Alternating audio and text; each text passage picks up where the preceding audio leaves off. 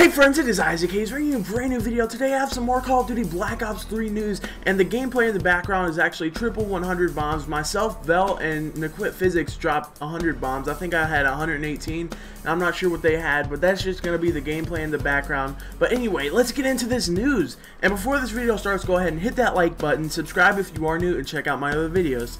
Your boys at Treyarch announced that double Cryptokeys and double Liquid Divinium will be live in Call of Duty Black Ops 3 for this weekend, starting on Friday, April 8th at 10 a.m. Pacific Time, and ending on Monday, April 11th at 10 a.m. Pacific Time.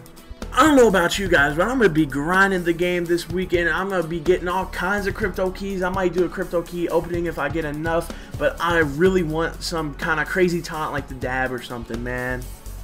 Also, a lot of these Eclipse DLC map previews are coming out. The Rift preview came out with a video, and it looks pretty dope. It's going to be really close range, it seems like. And I can't put video on screen right now because I don't have the equipment, but I'm definitely going to link it in the description, so you're going to have to go check that out.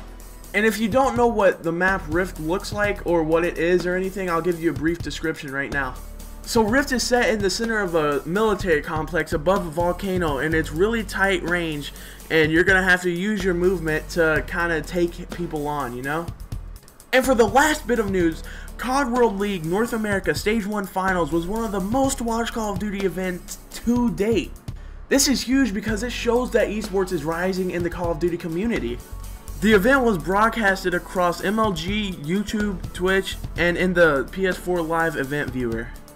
Well, that's going to be about it. If you guys did enjoy, please go ahead and hit that like button, subscribe for more content, comment video ideas, and comment ways that I can make my videos better. Let me know how you guys like the news that I'm doing. I know you guys are kind of getting a little bored of the MLG tricks or tips and tricks, you know, the competitive tips and tricks that I do, like best competitive rush routes and spots and stuff, because this game is getting a little bit boring at this point in time. So I'm going to try to kind of expand my channel a little bit more around this time, and of course, I'm going to keep doing the competitive tips and tricks. They're not going to stop anytime soon.